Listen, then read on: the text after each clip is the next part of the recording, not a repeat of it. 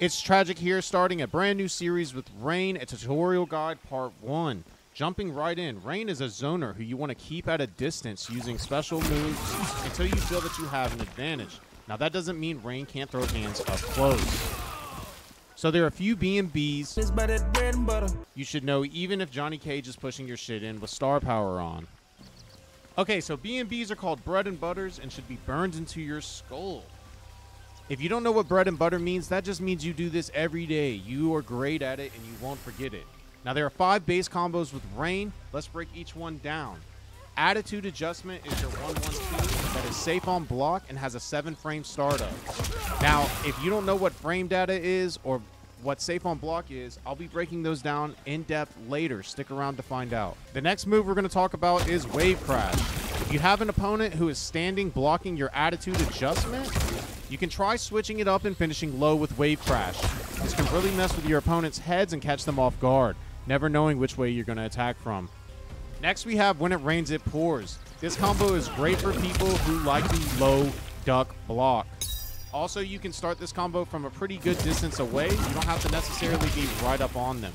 That's going to get covered more into our spaces. Also, it creates great distance when an opponent is blocking in their stand-up space, and they block the whole combo as such.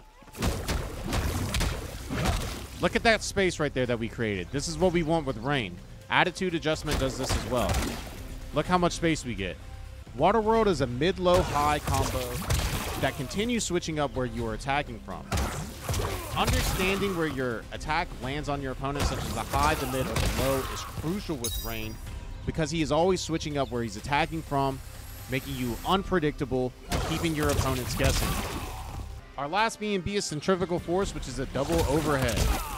I would suggest starting this with a little bit of space out of range of your opponent's basic attacks as it pulls you forward. This is our first pop-up in the B&Bs, which you can learn how to chain into other combos.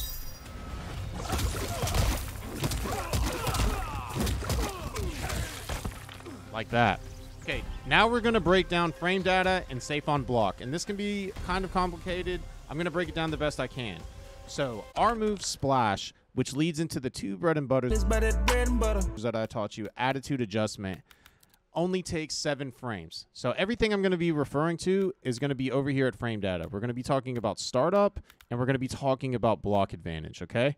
So Splash has 7 startup frames, and it looks like this. And it goes into our Attitude Adjustment combo.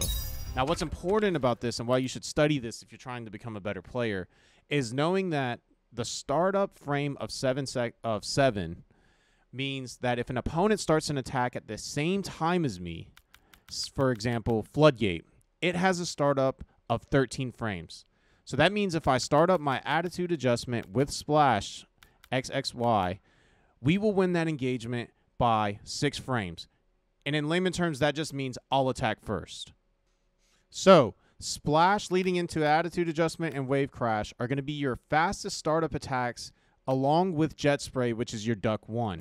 These are going to be the combos that you're going to be looking for to beat an opponent when you're really close. This is where Rain can excel because this is a very fast attack, and knowing when to use it, when to stop because you've been blocked, and when to duck attack is going to make you faster than your opponent. Also, everyone, I just want to mention, if you're scrolling through the frame data startups after this, do not get When It Rains, It Pours confused because it says it has a startup of 1. That is assuming that you have already landed your anti-dry spell, which has a startup of 10. So the anti-dry spell goes, and then this has a startup of 1. So that still means that Splash leading into these 2 is going to be faster than where this says 1. What is block advantage? Block advantage is determined by if opponent blocks my hits / combos, can I successfully block after finishing my combo before they hit me, right? So look at this attack, Tsunami. This is just down A, our ducking 3, and it has a -12 block advantage. So that means after the opponent blocks this attack, they will recover 12 frames faster than us. So let's take a look. If I do down A, what I want you to look at is Johnny and how much faster he stands up and unblocks than me.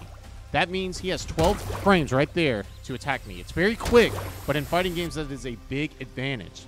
So for us, what do we have for Rain that is safe on block? So this is a block advantage of 0. That means me and the opponent will be able to hit each other or block at the end of this at the same time.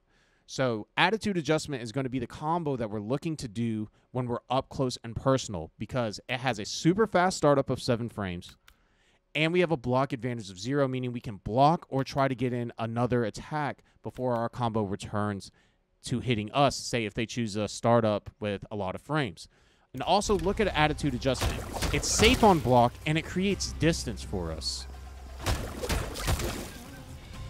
The other safe on block attack that we have is Trench Foot, which is just and it has a block advantage of 4 frames. This is a high attack, so even though it comes out of the ground, it looks like it's a low attack, but it's not. This can be great for getting people out of the air. And look, I can block before Johnny. So that's showing you how it's safe. This can also be chained into specials, such as your Geyser. But just know if they block the Geyser, you're going to have a longer time to recover. Spacing and zoning is going to be a big part of winning matches with Rain. Connecting on those fast frame data combos that I taught you earlier is going to be crucial if you have a rush down or a character who likes to stay in your face. So now if we look into the attitude adjustment, if you have someone that's in your face and you want to get them away and be zoned far away like what we prefer with Rain, we're going to try to use this combo because of its startup frames and it's safe on block like I taught you. So look, it puts them away, giving you space, allowing you to use any of your specials that you choose. This spacing could allow us to get a free combo while switching up our attacks and making it to where we only go in when we're ready to. All right, what we want to look at now is our back Y or our back 2, and then our regular A. And learning how we can use these through a wave dash cancel. If you don't know what a dash cancel is, a dash cancel is when you press a move when you dash or a block to stop the dash, right? So this is the full dash. This is the dash cancel. See, I can literally stop like right in his face. You can even choose the distance to where you want to try to do the attack from or the block. So what you're going to want to do is come in with your back 2, your back Y, and try it from different spacings and see where it will hit. Like, I know it won't hit right here, but I know it will hit right here. And so understanding that space, understanding how to wave dash away and use that move is going to be great for you in creating space and pressure. You can even use the back Y to chain a special move and gain even more space. You're going to want to come in and practice just your 2, your Y, your anti-dry spell, and see where it can hit. Obviously, you can hit really close, but there's a distance that you can stand away and hit that last attack on. This is also going to be great in understanding how close you want to be to the opponent. I typically like to stay right here and choose when I would go in. So I know that the second hit will hit there. And we could also use this with centrifugal force, pulling in forward. Understanding that sweet spot with Rain of where we want to be. If your opponent is jumping towards you a lot, you can keep this spacing kind of like right here with Rain. He has 2 great attacks that will stop opponents and land you a hit. It's going to be your anti-dry spell and your A. And so to practice this, what we can do is we can go into the opponent type, scroll over to playback recording, and record ourselves jumping forward as the opponent with an attack. And I'm going to show you what I did with Johnny and how you can practice it. So look, he's going to jump and low kick me right there, right?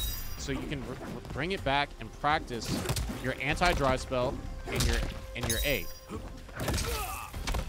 Understanding the timing of those, see, I missed that one, and when they hit and what spacing is going to be really good with Rain, because you don't always have to block just because someone jumps in the air.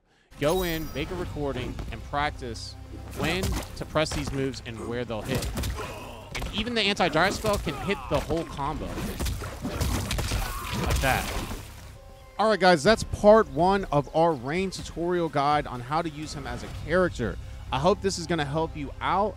If you have anything that you would want done in the next video, please comment down below and I will look into it. I'm thinking the next video is going to cover his portals and how to use them, and basically just go over all of his special moves and how to get distance with those and where we're going to be using them, the slow ones, what I've been finding myself getting punished on. Like I said, comment down below some things you'd like to see. I've been streaming. My social is going to be in the description below. I'm Thtstragic with Thtstragic Gaming, and I'm out.